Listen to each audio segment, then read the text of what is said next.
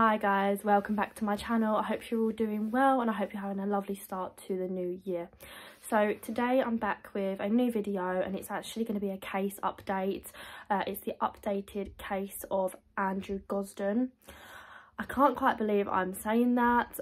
If you followed Andrew's case and his disappearance, I'm sure you'll be as shocked as I am right now.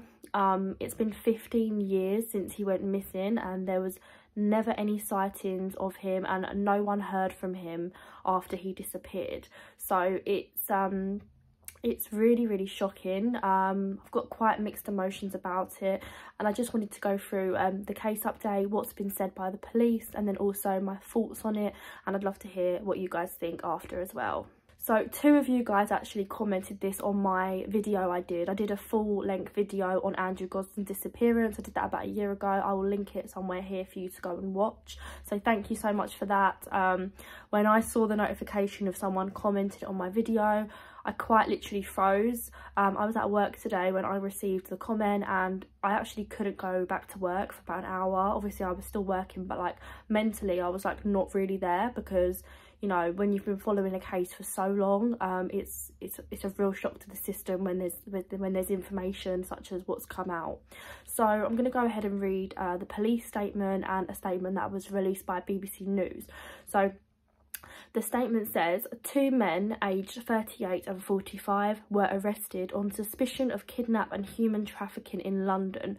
Both have since been released under investigation. The older man was also arrested on suspicion of possessing indecent images of children. Both men were arrested on the 8th of December 2021 with the assistance of officers from the Metropolitan Police. Okay, so obviously that is huge news, and obviously they're referring to Andrew. So there's a picture of Andrew, you know, they've been arrested in connection with his disappearance. So unfortunately, it's about Andrew basically.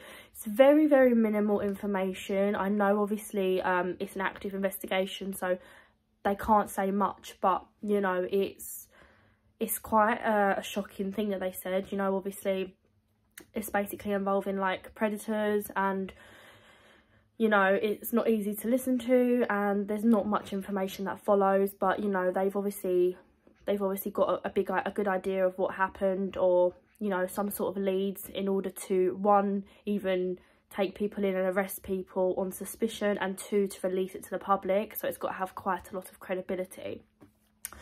Okay, so if you haven't heard of the Andrew Gosden case, as I said, I did do a video on it. I will link it up here. It's quite an in-depth video on what happened and time frames and etc. But if you haven't heard of it, I'm just going to give you a brief rundown now, just to roughly explain what happened on the day he disappeared. So Andrew Gosden was 14 years old when he decided to take a trip from his home in Doncaster to London King's Cross. This was on the 14th of September. So on that day, he essentially bunked off school. You know, we've all done it. So he was meant to go to school, but he came home and he basically left the house and he got a one-way ticket from Doncaster station to London King's Cross station. But he didn't tell anyone about this that we know of. He didn't tell any friends, any family, so this was all sort of done by himself and was a secret. The fact that he was going to be bunking off school and going to do what he was doing. Obviously, to this day, as he hasn't returned, we don't actually know what it is he was doing. All we have is sort of theories and speculation. So as I said, he bought a one-way ticket. He didn't bring any clothes. He just bought, you know, your essentials for going on a trip, and he also didn't bring his PS4 or PS3 charger. He was constantly on that. You know, although he bought a one-way ticket, which can be seen as a bit odd, you know, he didn't bring any clothes. He didn't bring anything if he was gonna, you know, try and go off to a new life. You know, he just bought his essentials. But we're not too sure why he just bought the one-way ticket as opposed to the way coming back. Maybe he was going to spend the night. Who knows? But you know, the fact that he didn't bring a charger for his PS4 kind of says to me that he was planning on coming back. He also took £200 with him, which, you know, London's pricey, so you know that makes sense. Obviously he bought money to do whatever he was doing. It was sort of thought that he was going to a rock concert, you know, so he bunked off school to go to see a rock concert with someone. That is obviously the theory that most people have. So he arrives at London King's Cross station and he's picked up on CCTV. You can find this on Google, you know, just CCTV in the station, and after that CCTV of him is shown, he leaves the station and he's never seen or heard from again, and there was no updates in the whole 15 years that he's been missing. Today he would be 28 years old. Numerous appeals were made for years and years. Andrew's case was really shown in the media. He was actually the main face for the missing persons campaign, and even if you don't know the name Andrew Gosden when I say it, chances are you're going to know who he is once you see this poster. So he is the face of a huge missing persons foundation. This post has been on bus stops since I can remember. I remember seeing it when I was like 10 years old. It's the cute little boy with the glasses and the sort of swishy hair that goes to the side. So he had a lot of coverage, you know, no one can say, oh, like he wasn't spoken about enough. So there was loads of coverage on his case, and these posters are still out there today. I saw one literally a month ago, so it just says a lot about, you know, the investigation and how hard people search for him. But apart from speculation, you know, there's been a few people saying they've seen him and stuff, and nothing that's been verified. Nothing else has ever come to light, which is just crazy, you know. Nothing else has ever been found of him. No one spoke to him. No one's heard from him. So just based on the statement that was released and my initial thoughts. So just going off my initial thoughts on the statement. So one of the men is 38. So I obviously worked out, going back then, how old he would have been when Andrew went missing. And he would have been 23, which I thought quite interesting. One of the biggest theories in Andrew's case is that he communicated with someone online and they made plans to meet in London to go to a rock concert or, you know, hang out or whatever. And this person could have blatantly posed as a child, or, you know, a younger person, when they could have actually just been a predator. So, you know, the fact that this guy was 23 back then, you know, obviously it's quite a lot older than Andrew, but it's not like it's like a 40, 50-year-old man, you know. And this person, if they were 23, they could have easily looked 18, 17, and they could have easily told Andrew that that was their age, which would have only further gained Andrew's trust. So I thought that was really interesting. Obviously the person involved, allegedly, was in the early 20s when this happened. So I can see how, you know, Andrew could have happily gone to met them if that's what happened, because they would have appeared younger, they were younger, and I think that's quite crucial to be what's been released today. Obviously I'm just speculating here, guys, you know, I'm just giving my opinion as someone that's followed the case for a long time. But the other thing I thought was interesting is they said that one of the men was involved in human trafficking, and, you know, it didn't specify whether that was sex trafficking or if that was another type of trafficking, like forced labour, forced slavery. I thought that was quite interesting, because I feel like they would have put sex trafficking maybe if it was that, but equally they might have just been being vague on it. But, you know, that was interesting to me, and, you know, just horrifying to think about. I mean, you think, how did this all happen when Andrew went to London? How did this happen? And, you know, the last thing I sort of expected was human trafficking. I kind of expected that, you know, he was preyed upon by a predator and they maybe took him and, you know, caused him harm and then maybe murdered him. Obviously, as morbid as that is, I thought that would have been the case.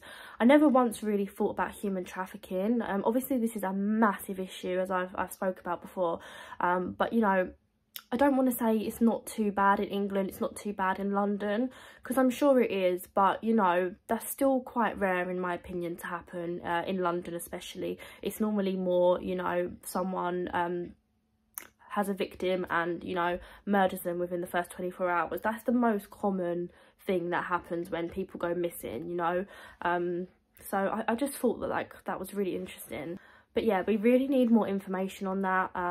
It's just bizarre. I'm trying to piece it all together, which I know I can't do. Obviously, I don't have the facts, I don't have the information, but it's just, you know, it's really interesting to sort of reassess what happened to him and sort of match it up with the information we have now, if that makes sense. I guess in a way it's a really good thing that this information has been brought to light, but equally it doesn't sound like good news for Andrew, unfortunately. But, you know, I just don't understand how the Gosden family have survived for the last 15 years. not knowing what's happened to their little boy. You know, he was only 14 when he went missing, and I'm not for any reason saying that someone dying or being murdered is any easier, but I've always thought for myself, you know, if someone passes away, someone's murdered, obviously it's absolutely horrendous, it's a tragic thing to go through for the family, but I think you have that small bit of, you know, closure because you know what's happened. You can go to their grave, you can pay your respects, you know. But when someone just goes missing and there's no sign of them, I think in a way it could be worse for the family, because they're going to sit there and constantly think what could have happened. You know, they've got all these horrible scenarios playing through their mind, and for just a 14-year-old boy, a schoolboy, I just can't imagine the pain his parents have gone through in the last 15 years, and I can't imagine what pain they're going through now after receiving this update. This case has lived in my head rent-free for probably the last 5-7 years. As soon as I was sort of in my teen years, I always heard about this case. I always recognised the boy on the posters, and when I started getting into true crime, you know, he was one of the first cases that I researched, and it just absolutely baffled me, you know. So I just can't stress enough, if anyone, absolutely anyone, has any information about what happened to Andrew, if you saw something, if you were in London at the time, if back then, if you were in your 20s, your 30s, you know, and you saw anything that looked weird or something that could have been to do with Andrew, then I just pray and hope that you bring it to someone's attention now that we have this added information. So it was obviously Andrew. He was a young boy with brown swishy hair, and he had glasses, and he would be wearing a Slipknot T-shirt, and, you know, he potentially would have been in the company of 2 much older men in London, King's Cross, 14th of September. So I would urge you to come forward if you have any information whatsoever. I know that's really unlikely because I'm a very small channel, but, you know, this did happen in London, which is very close to where I live, and, you know, you just never know. I think it's always important to spread that message. If you do know anything, or anyone's told you anything, then it's more now than ever, it's more important to say something. Again, thank you to the 2 people who commented on my video regarding the case updates. I actually found out about it from you guys, and I just had to make this video. So please let me know what you guys think, what are your thoughts based on the initial statement from the police, what do you think could have happened, and yeah, I look forward to seeing you next time. Take care, bye.